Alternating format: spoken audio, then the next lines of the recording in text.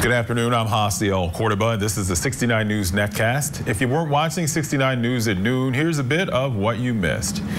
Day 3 of the trial for a man accused of helping to kill 3 young men in Bucks County is underway today. Yesterday, jurors heard more gruesome details in the murder trial of Sean Kratz.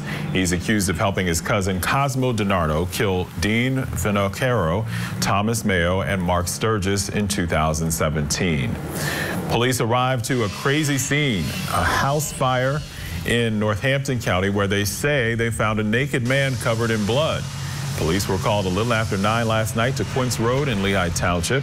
They say they found 24-year-old Zachary Palmer nearby sitting inside a car covered in blood. Police say the female driver of the car saw the fire and stopped to help, and that's when Palmer allegedly forced his way in the car and assaulted her. She was able to get away and call 911. Police believe drugs may have been involved.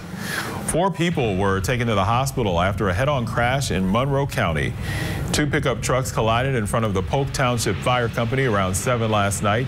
Crews had to free several people trapped inside the trucks. And in weather, it's cold and windy today with highs in the 40s, with temperatures dropping later tonight. Here is your 7-day forecast.